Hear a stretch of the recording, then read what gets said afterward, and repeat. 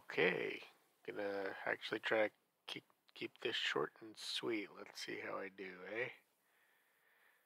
You've gotten one right, yo. You've fallen over and hit your head open with palm swipes after a rubbery, tasteless genitalia of the latest episode of Mom Swipes Left. A cute, no, a kind of cute asshole podcast with two middle-aged women who are not dog shit people. This is episode 120 about MSL episode 258. I'm your host, Pomme de Terre. Enjoy.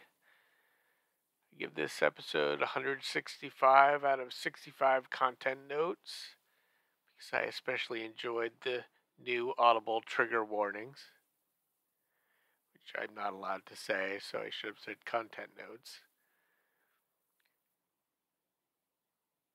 My summary of this week's episode is basically that the clock has officially started on Jen becoming a serial killer and or a cannibal, as she's gotten her first taste of killing small animals, which we know is always the first step. She hearkened on how her Aunt Bee tasted, implied that toddlers should be raised feral so they'll have the sense enough to eat their caregivers when the need arises, and presented a synopsis of the Silence of the Lambs musical. I have to go on about that a little bit more because Carol was livid that it was not true because of the name of the song they used, but it is. But the line is, in fact, put the fucking lotion in the basket.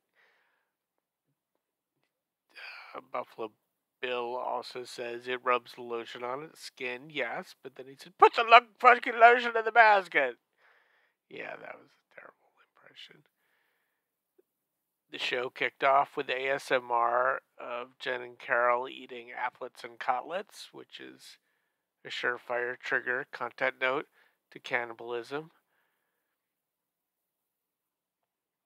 And while I absolutely agree that The Jerk as a musical would be fantastic along with the songs they mentioned, there should be a ukulele rendition of You Belong to Me. But Jennifer, for shame! The dog from The Jerk is named Shithead, not Asshole.